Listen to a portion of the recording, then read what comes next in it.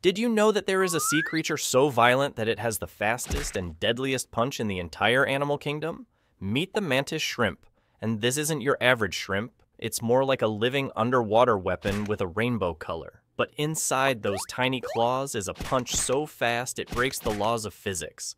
The mantis shrimp can sucker punch its prey at 50 miles per hour. That's the speed of a bullet from a handgun.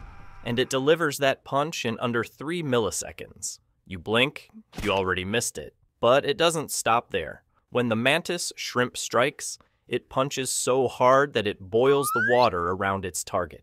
Literally. It creates a tiny bubble of vapor called a cavitation bubble, and when that bubble explodes, it creates a second shock wave that can kill prey even if the shrimp misses. They use this move to smash through crab shells, snail armor, even aquarium glass. Yes, they've shattered tanks, and their claws regenerate like Wolverine if damaged.